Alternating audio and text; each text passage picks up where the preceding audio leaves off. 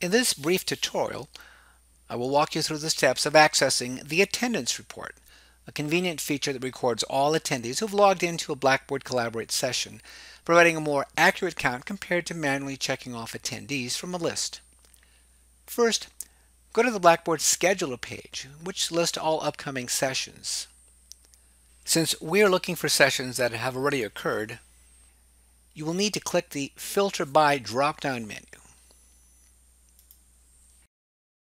and select Sessions in Range to limit the number of possible session choices. I will select sessions that occurred from the beginning of the month.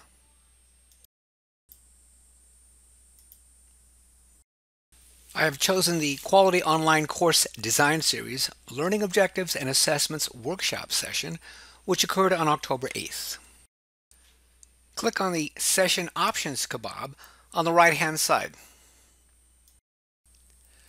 Then click View Reports.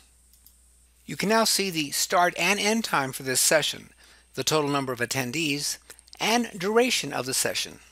When I click on the View Reports icon, you now see the first of two pages of attendees: when they first joined, when they left, their total time in the session, and even the number of attempts to log in. Here you can see that this particular attendee was experiencing problems logging in, as they attempted to join 7 times.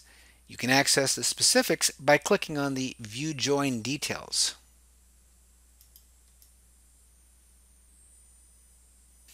You also have the option of exporting the attendance report for your records. If you would like to access the attendance report for a session occurring more than 30 days ago, then use the Filter By feature once again.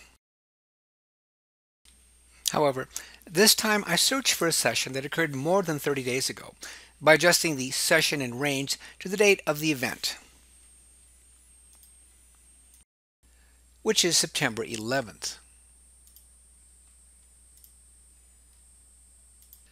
Now the event becomes visible. When attempting to access the attendance report, however, it displays that no sessions are found within the last 30 days. I must once again use the Filter By feature, but this time selecting Reports in a range,